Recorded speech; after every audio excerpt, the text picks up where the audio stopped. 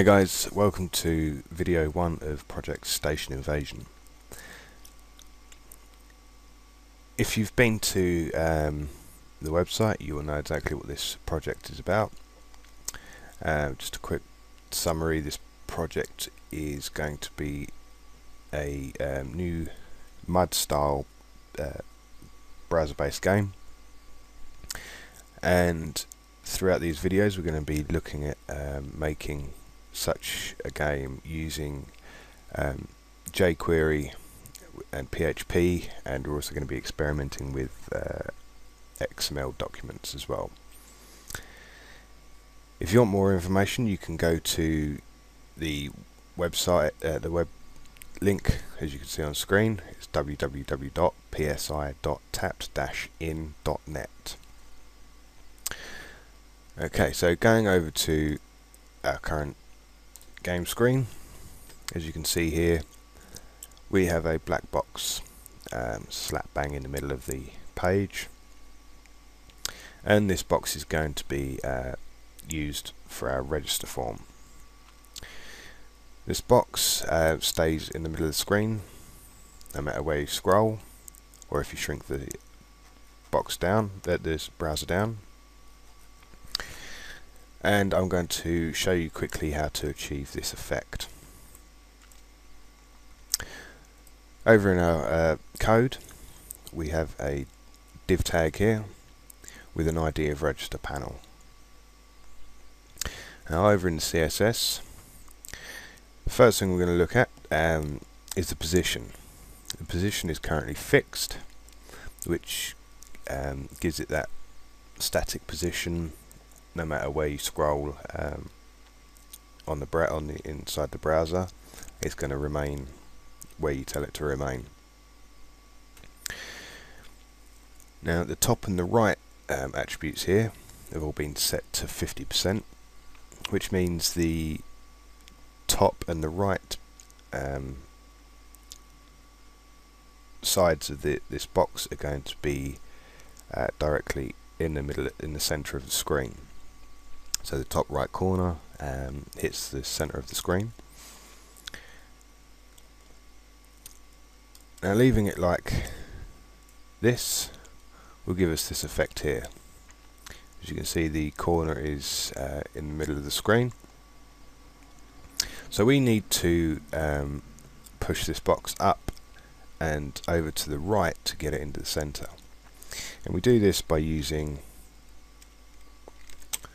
a margin top and a margin right. The margin top is you want to set as -half of the height that you set the box. So in this case, the height of our register form is 600 pixels, so we minus 300 pixels from the top margin, which pushes it up. And the width of the box is 400 pixels, so we set the margin, the right margin, to -200 pixels, which pushes the box over to the right and gives us the center screen.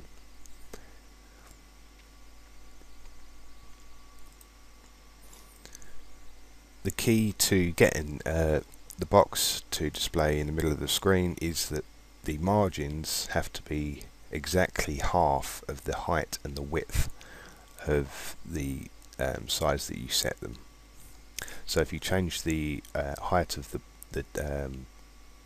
box, then you must also change the top margin to half of the height that you're setting.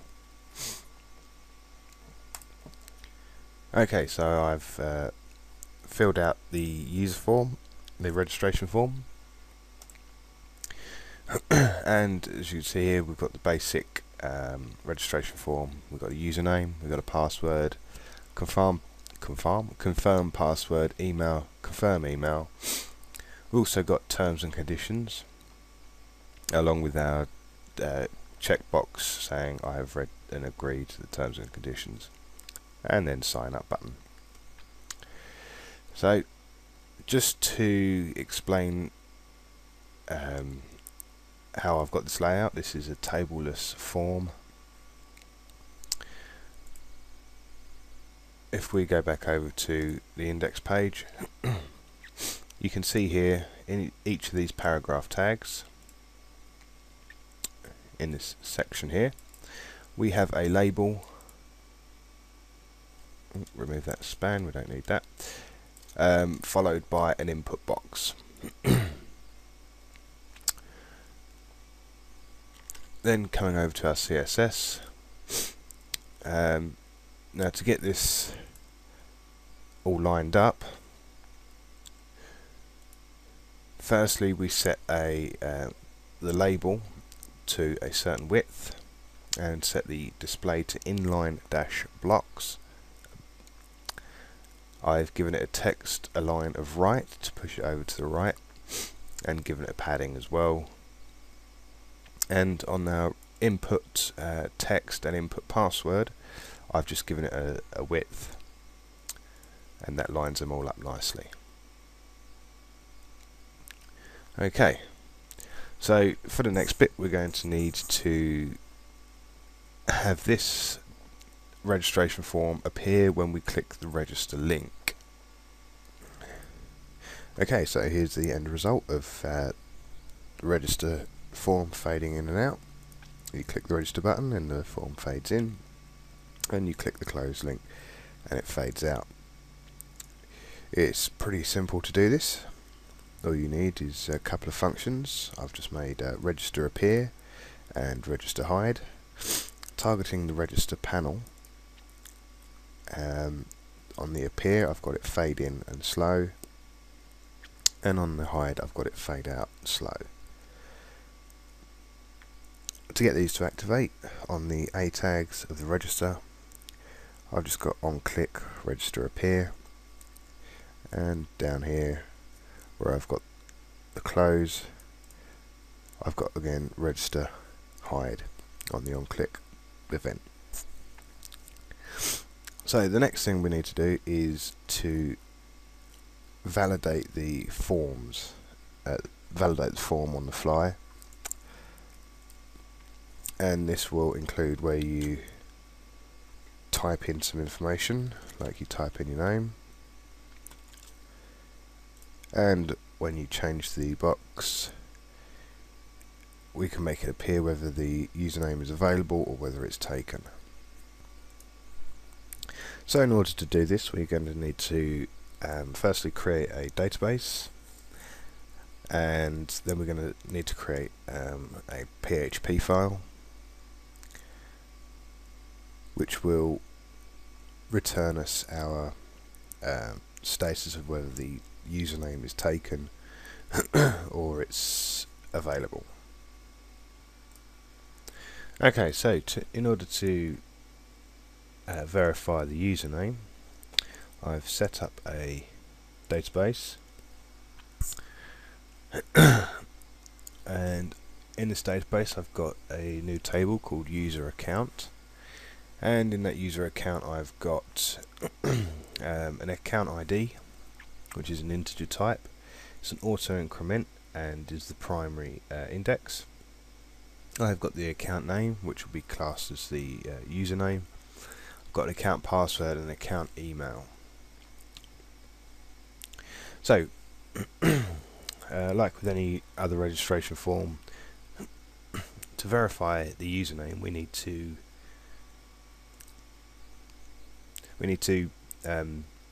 check the username against any that are in the database field, currently in the database. So, in order to do this, firstly on the input, the username input text field, I've got an onChange event with a function inside of it called validate username, and inside the parenthesis I've just put this .val, and up the top in the script tags I've started the function of validate username, and we're going to be checking X against the database, which is the value that they enter inside of the database, inside of the text field. So we need to send this information over to a PHP script. So I'm just starting an Ajax function. The method we're going to be using, the type that we're going to be using is going to be post. We're then going to send the data to a particular URL, and we're also going to send certain data over to the URL. Now the URL is going to be a file that I have put in a scripts folder. So it needs to go to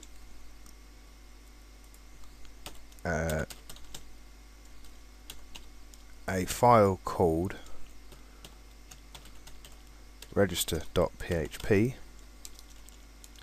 inside the scripts folder, and the data we're sending over for now is just going to be username, and the username is equal to X. Now over in the PHP file, we connect to our user database, and I'm going to make a function and just call it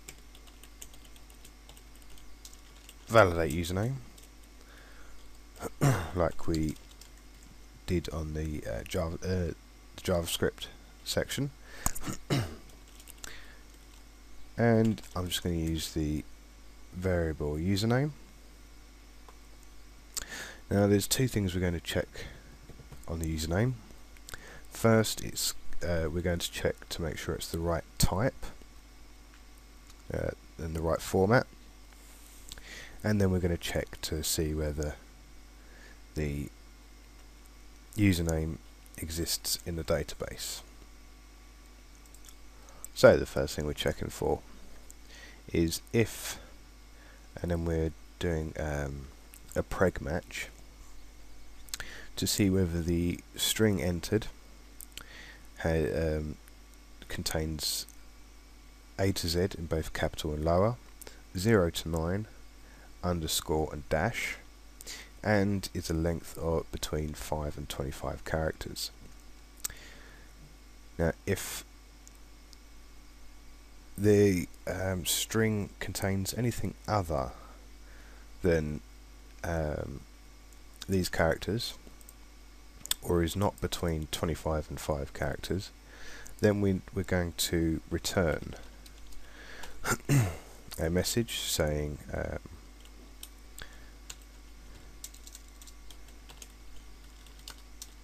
username format is invalid.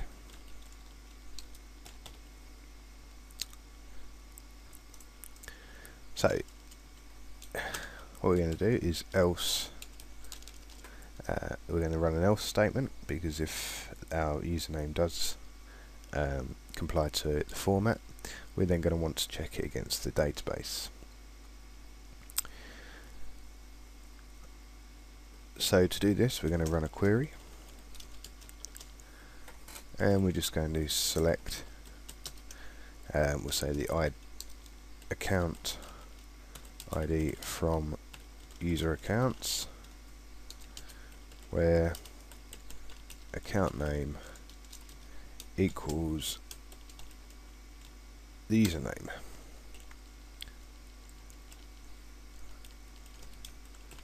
And limit it to 1. So we're checking against this part here, and if it does come back with more than 0 results, we're going to want to tell them the username has already been taken. So I'm going to stop the video here, then we'll come back afterwards.